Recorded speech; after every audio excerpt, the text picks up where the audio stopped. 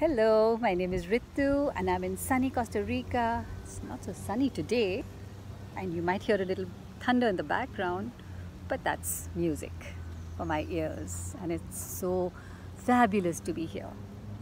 My story began in India, with a very faith-based background. I love basing myself on faith, Buddhism, yoga, on meditation. Kirtans, listening to kirtans is like sound therapy for me.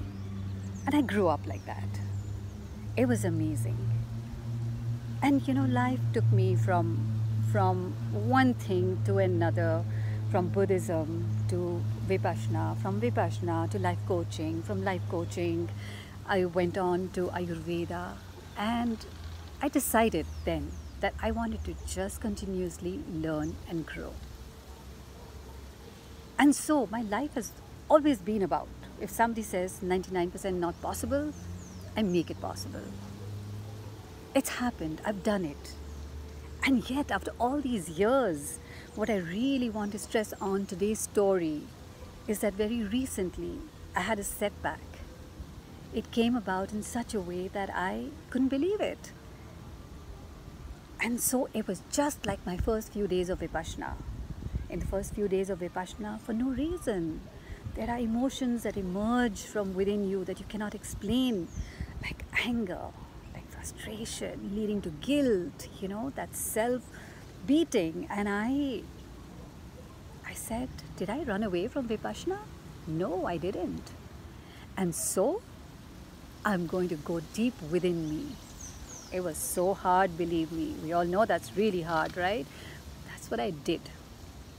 I went back to my basics of Buddhism, my faith, my Vipassana, my nature. Does the sun ever stop rising, no matter what happens? And by doing that, I went within myself. I discovered my smaller self. I embraced it. And then from there emerged my greater self. And I said, I'm not going to give up.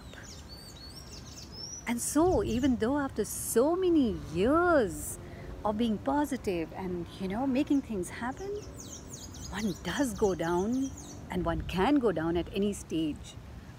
And my learning at this point was, go back to your basics, go back to your faith. Look at the nature around you. Does anything stop happening? Does the universe stop moving? No.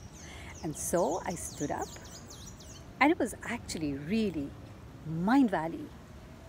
My interactions and the people that made me go within me, find me and become strong again.